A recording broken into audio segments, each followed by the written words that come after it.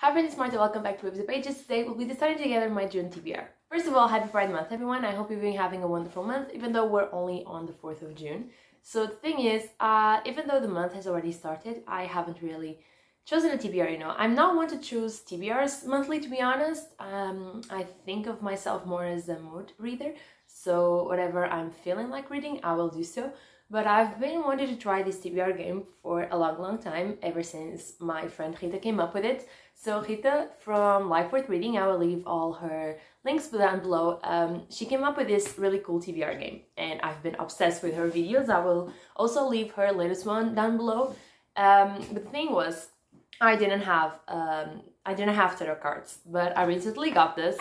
And I've been having so much fun with this, so I really wanted to try this TBR video. It was one of the first things that I wanted to try with this, so I honestly couldn't wait for a new month to come, you know.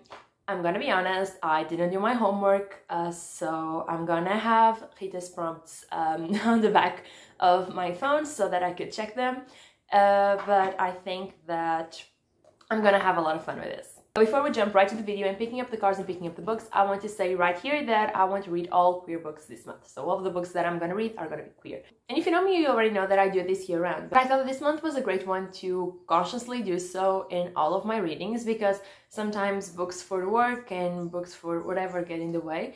And I really wanna stop, pause, and try to consciously choose my readings, and this is why I'm doing this TBR video as well. And also because I started my month with a book that I didn't really enjoy that much, and that was Bunk 57 by Penelope Douglas. And I read until 113 pages, I think, and I just couldn't stand it anymore, so I decided to DNF it. This was my second DNF of the year. So I really want June, the rest of June, to have wonderful books that I enjoy, hopefully. Okay, so let's start. Unfortunately, I don't have a phone stand, so I can't do all of those dynamics that you see people just shuffling the cards and everything, so I have to do it myself and you won't be able to see it, but I promise I'm not cheating. I'm not choosing the cards that I like most, so I think that's gonna be it. And I'm gonna do this. And the card that I got, King of Swords. Okay, so any king means reading a book that intimidates you, and I'm gonna be honest, it wasn't that hard to pick up a book for this category, and I'm gonna be reading Gideon the Ninth. But the thing is, I'm kind of those people that judges books by their covers, and I really like the cover of Gideon the Ninth, but based on the cover, I don't really think that I would enjoy the story, because it's kind of scary, and also the synopsis of the book, I don't know, I've read it, and I've kinda understood it, but also kind of didn't, so the thing that makes me want to postpone this book is because it seems confusing to me, and that's why I've been avoiding it, and that's why I'm kind of intimidated by it. But I can't go this month without reading it. It's a fantasy, it's a sapphic story, so this month be it. Now we're gonna go to the second book. I think that I'm only gonna pick 4 books for this month.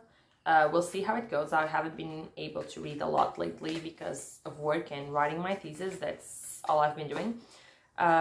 We'll see how it goes. I also have a book on the way that I'm really excited to read. It doesn't really fit the rest of the books that I want to read this month, but we'll see how it goes. But I think that for this TBR video, I'm only going to choose 4 books. And my second card is 6 of Pentacles.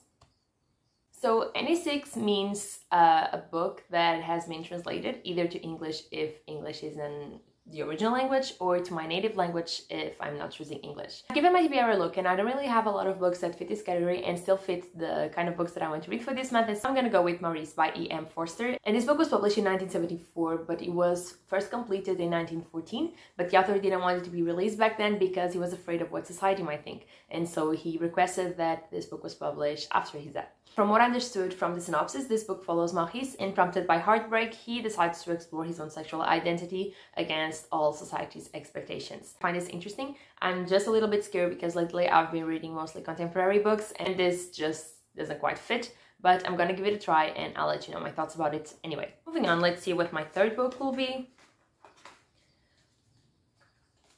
This is actually interesting because it's making me go search for books that I've been wanting to read for a long time, but I just keep postponing them, or books that I eventually added to my TBR but never pick them up again. And my third card, my third book, is 5 of Pentacles. So any 5 card means reading a 5-star prediction book. And this is really exciting because I do have a few that kind of fit in this category, but I've decided to read Dear Breakers because when this book was about to come out, I was really excited to read it. Everyone was talking about it, everyone was loving it, and I remember a lot of my trusted friends giving it 5 stars. So I am excited to pick it up. I don't know much about it. In fact, I don't know much about any of the books that I've just stated right now. I do remember reading their synopsis, finding them interesting, adding to my TBR list, and that's it. Eventually, when I'm in the mood, I'll pick them up. But I know that this book follows 2 characters that are on either sides of a war. They're enemies, but eventually they will find a common cause, I think, and they will fight alongside, and eventually, yes, they will fall in love. Finally, my last card, meaning my last book. And I got 9 of Wands. So any 9 card means reading a book in a genre that you don't usually read. And this wasn't hard to pick because honestly, I only have one book that fits this category, and that is All Boys Aren't Blue.